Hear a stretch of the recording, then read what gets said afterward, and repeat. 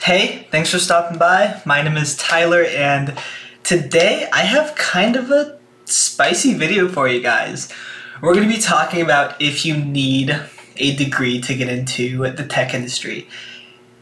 Quick answer is no, but I will put kind of a giant asterisk on that because there's some things we need to talk about. But before we get into that, you might notice I am not in my normal recording spot. So if you can't tell by the bag behind me and my shirt, actually, I am in Disney. I'm at Disney World in Florida for a work trip. We just had a holiday party, so we got to come down here for a few days. That's been super fun. I want to let you guys know, I did to my left and right, and I don't because I was a little bit concerned about causing noise because it's a little bit late at night here. And I didn't want to be that guy in the hotel room that was causing a ruckus at 11 o'clock. But now that that's out of the way, let's talk about it. So, do you need a degree to get into tech? No. It is absolutely possible to land a really great job in tech without a degree. I recently landed a role as a cloud ops engineer at a small software company. But that is actually my third tech job I've landed since I graduated high school. I graduated class of 2022. So it's been, I think, a little bit over a year and a half, or around 2 years now. I think about a year and a half. And I've managed to land myself 3 different tech jobs in that time. So the short answer is no. You absolutely do not need a degree to get into the tech world. If people tell you you do, they are wrong. Sorry, just gonna say it bluntly, but they are wrong. However, I do want to talk about a few of the caveats that go along with that because it is not an easier path than college. It comes with kind of a completely different set of struggles, and I wanted to make a video to kind of talk about that. So if you're maybe switching careers or you're a graduating high school student, and you want to get into the tech world, but you don't want to spend 4 years and possibly tens of thousands, if not hundreds of thousands of dollars on a degree, what do you have to do to make that work? So the first thing I want to cover is work ethic and grit are pretty huge to making the whole no degree thing work because all of your formal education is going to be based off of certifications and things that you learn and are able to present to people. So you really have to teach yourself to be able to study. If you guys don't know, if you're new here, I work 3 different jobs, so I get up super early in the morning and crank out some studying then. But you really have to be able to teach yourself those study habits and really build those habits. If you need some tips, check out Atomic Habits by James Clear. It is amazing. Highly recommend it. That book really inspired me to build my study habits. Quick intermission. If I'm looking down, that's because my camera is a little bit higher than my laptop screen, so wanted to kind of cover that. But anyway, back on topic. It is absolutely essential that you can teach yourself to study at the end of a long day, study at the beginning of a long day, that you're willing to pick up the book and learn the material, and even if it gets like boring or hard, you're kind of able to push through it to get these certifications that you need for whatever tech job you want. Maybe it's a cloud engineer, maybe you want to be a security engineer, even like help desk. Any tech job, certifications will help you so much, but you have to be willing to put in the time to get those. And that's such a huge part of this whole thing. You can't graduate high school and just start applying for jobs with no technical knowledge and no, I guess, examples to show that you're really interested in learning. So that's kind of the first thing I wanted to cover is being willing to study, being willing to give that time to learn the concepts and to get the certifications that you need. As for myself, I am currently Network Plus, CCNA, AWS Cloud Practitioner, AWS Solutions Architect, certified. There should have been an and in there, but that's okay. And I'm currently studying for my CKA, which is the Certified Kubernetes Administrator. I made a video about that a little while ago. Very scary certification, but we're getting through it. But to summarize, the first thing is learning to build study habits and having the work ethic and grit to keep those habits, to not really study for a month and then give up after 3 months. To kind of make it part of your routine is super crucial. The second thing I want to bring up is being able to project yourself, really getting yourself out there. And this is vitally important because when you don't go to college, you won't know a group of people that are wanting to do the same thing as you. So it's super important to be posting on LinkedIn, join a couple IT groups, maybe security, cloud, desktop support, anything that interests you, databases. There's so many facets of the tech world that you can meet people in, and meeting those people and kind of showing the world what you're learning is really important. And don't get discouraged if you think what you're learning is silly. It's like, oh, well, today I just learned cable standards, and that's not smart enough to share. That's not true at all. At all. Post about all the things you're learning and how excited you are to be learning them, because half of making those posts is showing people that you understand the concept.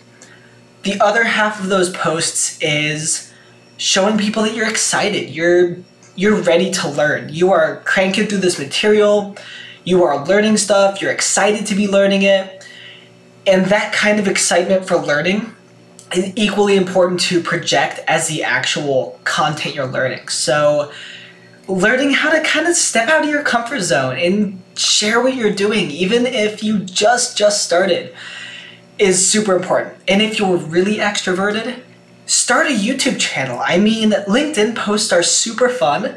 I post on LinkedIn maybe too much. I love LinkedIn. But one step above that is a YouTube channel. I mean, shoot, if you're studying for your CCNA, start a YouTube channel and post about OSPF, post about routing protocols. I mean, stuff like that is a really great way to market yourself to employers, where it's like, wow, this guy, like, he's willing to kind of teach what he's learned and get in front of a camera and talk about it. This guy is willing to learn and study, and he's excited. I mean, that's kind of a rare thing, and if you can learn to do that, I mean, it really sets you apart. So that is the second point, is getting yourself out there. Meet some people, talk to people, make that LinkedIn, start posting. Once again, do not think what you're learning is too low level to be on LinkedIn, because it's not. Everybody starts somewhere. So don't think you're not smart enough to be posting about what you're learning. That's ridiculous. That's like shooting yourself in the foot. So that's the second big thing that I think will really help you on your journey, and it's really helped me on my journey. The third thing I want to cover is, don't be afraid of rejection. You don't have a degree, and maybe you don't have experience. I mean, you might be brand new. Apply to every single job you can. It doesn't matter if they want a degree. Apply anyway. I mean, LinkedIn has their easy apply button. Not LinkedIn. Indeed has their easy apply button where you can send in an application in all of 20 seconds. I mean, just go for it. I mean, minimum qualifications don't always mean that you won't get the job you're applying for. It's kind of like a more rigorous nice to have, but it is not your job to tell yourself no. It is not your job to say, I can't do this because I don't have a degree or I don't have experience in this. Apply anyway. I mean, shoot, the job I have now, they wanted I think a bachelor's degree, and I didn't have that.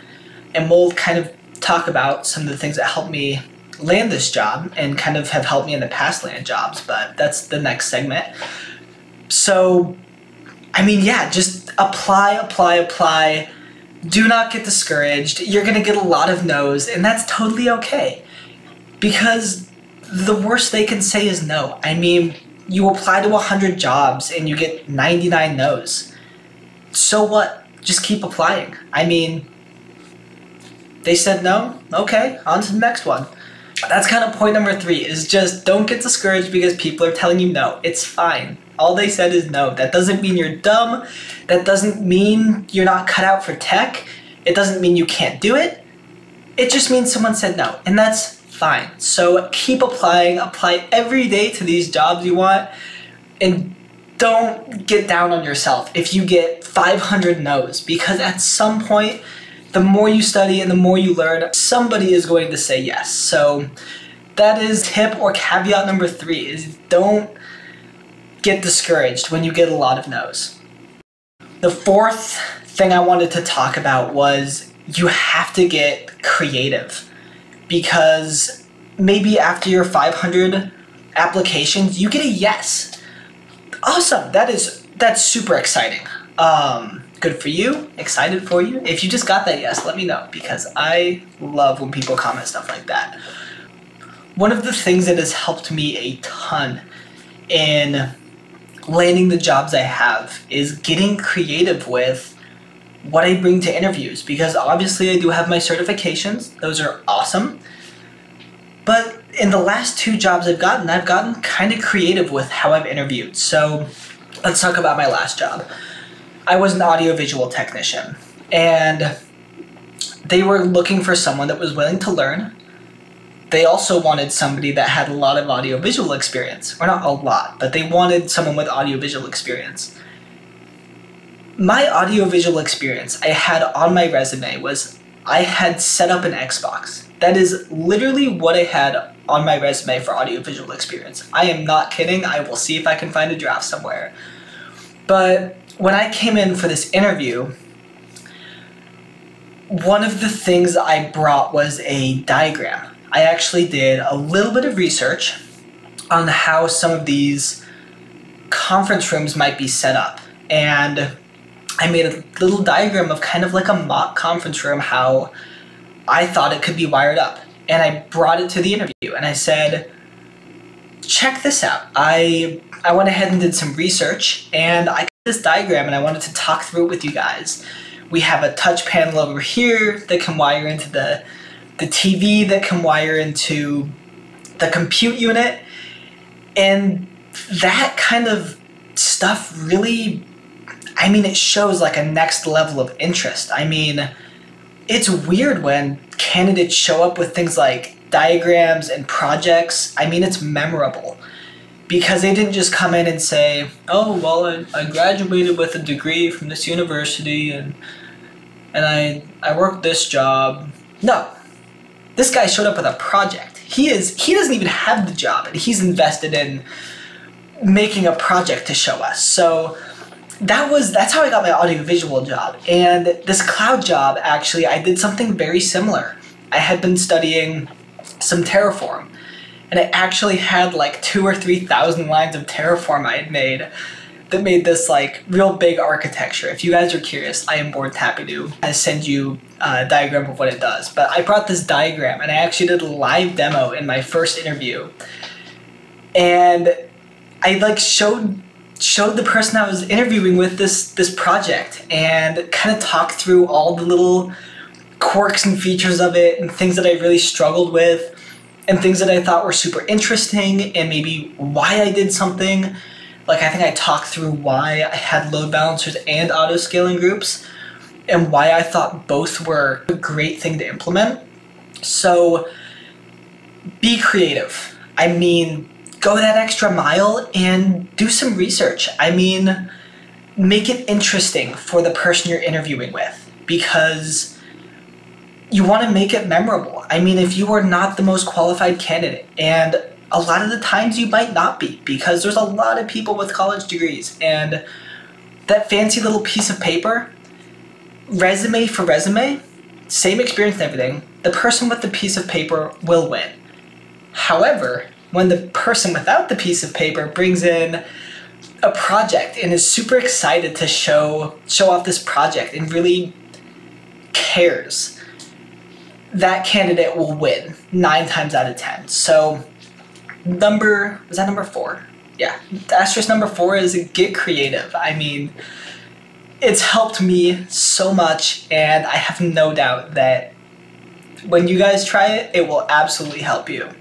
So those were the top 4 points I wanted to go over in this video that can really give you a boost in getting into tech without a degree, because it absolutely is possible. I mean, I am proof. The other ops engineer I work with is proof.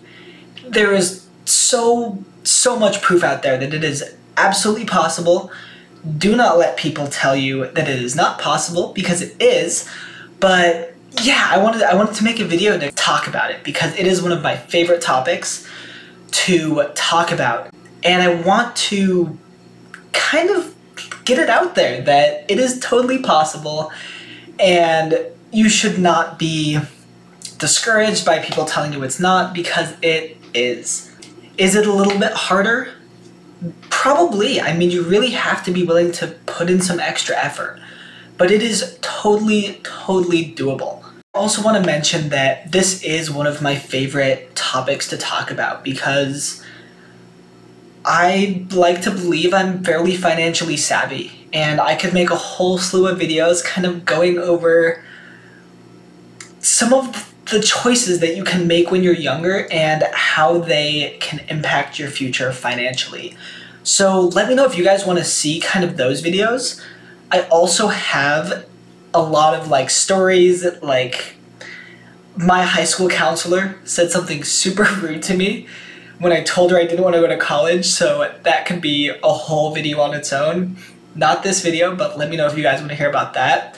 But I could honestly make a whole slew of videos about this topic, so if you guys want to hear more, let me know, because I love talking about it, and if you guys love to hear about it, I am more than happy to make more videos. But that's pretty much all I had for you. So if you guys enjoyed and you want to follow me on my IT without a degree journey, drop a subscribe, and if you guys have questions or comments, or if you are an example of someone that went without a degree and has an awesome job in IT, drop a comment, because people need to see that it's possible. I mean, it's kind of nerve-wracking getting into. It's when you have all the counselors and maybe your parents and all these people saying you really need a degree if you want a good job. It can be really scary to go against the grain and not go that route. But if you have stories, or if you're one of those people that has a great job without a degree, let me know in the comments, because people need to hear it. Anyway, that about wraps us up. So thank you guys for watching. Have a great rest of your week.